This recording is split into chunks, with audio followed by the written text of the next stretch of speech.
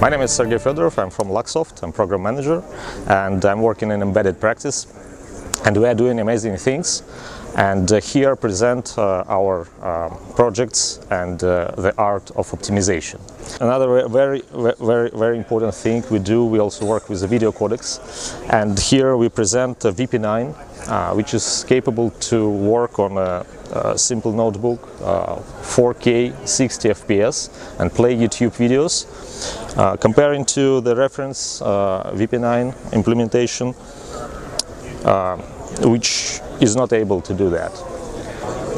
This is an example of optimization VP9 solution. It's an open spec standard from Google.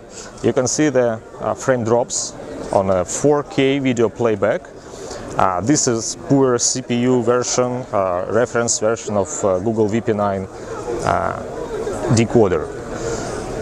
And just a second. And this is another example of Luxoft optimized VP9.